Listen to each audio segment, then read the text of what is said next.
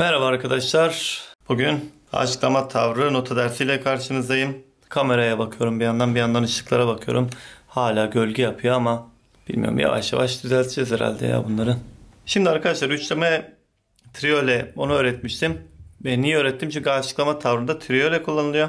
Aslında tam karşılığı değil bu ama olsun, basit olsun. Azıcık da bir tık da basit olsun dedik. Böyle aslında çok basit yapanlar var. Böyle farklı, böyle bir standart yok bu işin için ama biz biraz daha doğru olan tarafta duralım. Şimdi triyole neydi? Ankara'yı Ankara gibi yapıyorduk. Ankara, Ankara'ra. Yani neydi triyole? Bir tam vuruşun 3 eşit parçaya bölünmesiydi. İzmir 2 eşit parça bölüyordu.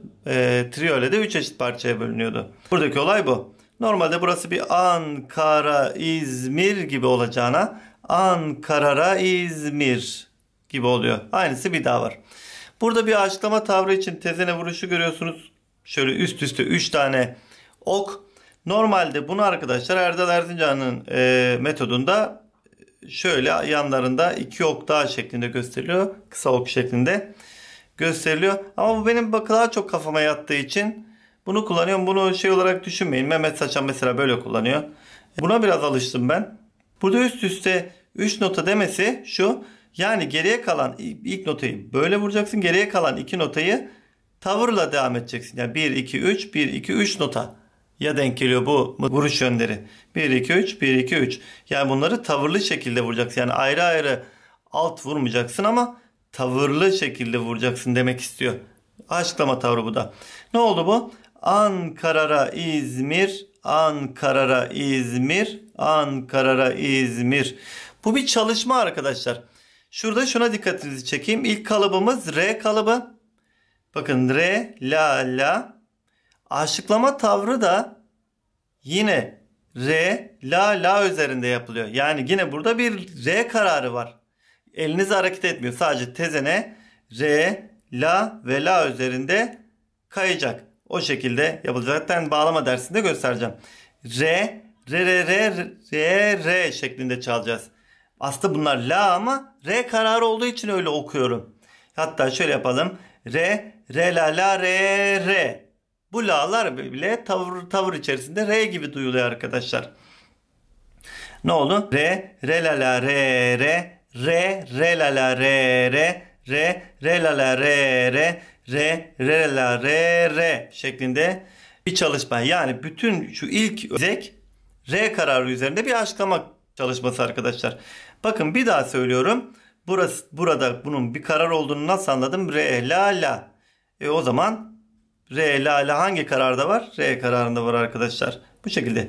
Re, re, la, la, re, re. Re, re, la, la, re, re. Bunlarda tavrı yazmadım. Gerek yok. Aynı hareketi yapıyoruz. Bu şekilde bir açıklama çalışması yapacağız bir dahaki dersimizde. Bağlama dersinde. Bu re kararı tamam. Re kararını çalışmıştık hatırlıyorsanız. İzlemediyseniz kararlar dersine, bareler dersine bakabilirsiniz. Sonra arkadaşlar burada bir karar daha var. Bu kararda gördüğünüz gibi sol, do, do. Bir do kararı. Zaten bakın arkadaşlar yine tavır nerede yapılıyor? Sol, do, do notasında. Ne oldu? Do, sol, do, do, do, do. Normalde gene do kararı arkadaşlar. Yani bunun aynısını bu defa do kararına geçip yapıyoruz. Tezene değişmiyor. Sadece re kararı basarken do kararına geçiyoruz burada.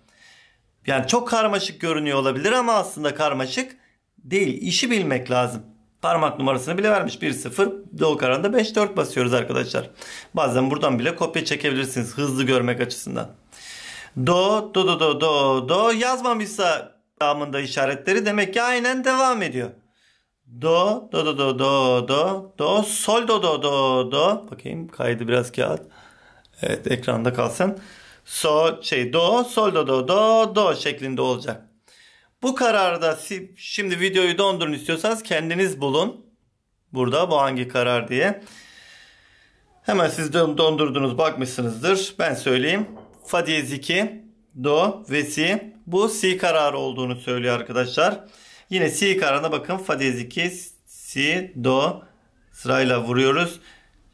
Bunu göstereceğim dediğim gibi.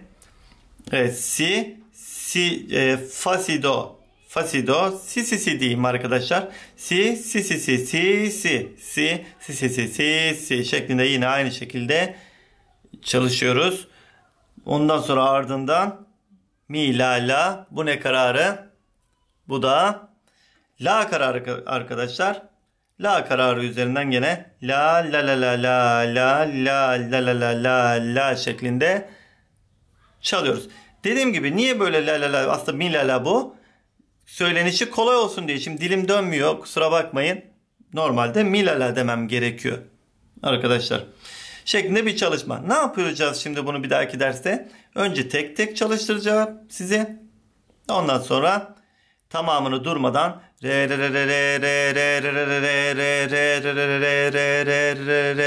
do diye kararı çalışacağız böyle.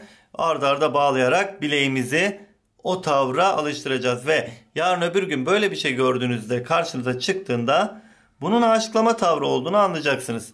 Çünkü bu çok kullanılıyor arkadaşlar. Bu deyişlerde, semahlarda çok kullanılan bir teknik. Sadece tabii deyişlerde, semahlarda çok kullanılıyor. Başka türkülerde de kesinlikle kullanılıyor.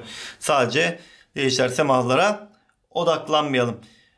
Bu kadar arkadaşlar, aslında çok karışık değil. Bağlama dersinde iyice iş basitleşecek sizin için. Bakayım başka bir şey var mı? Video kamera kayıtta. Ses kaydı kayıtta. 7,5 dakika olmuş. Dilim de dönseydi aslında teker teker okurdum. Başka bir şey yok. Arkadaşlar çok teşekkür ederim beni izlediğiniz için. Görebiliyor musunuz? Evet, böyle de yazın. Lütfen yazmayı unutmayınız. Disiplinli çalışınız. Videolar gelecek. Kendinize iyi bakın. Videoyu beğendiyseniz beğenmeyi unutmayın. Beğenmediyseniz de beğenmeyin. Sorularınızı yorumlarda yazabilirsiniz. Cevap yazacağım arkadaşlar. İyi çalışmalar. Kendinize iyi bakın. Bye.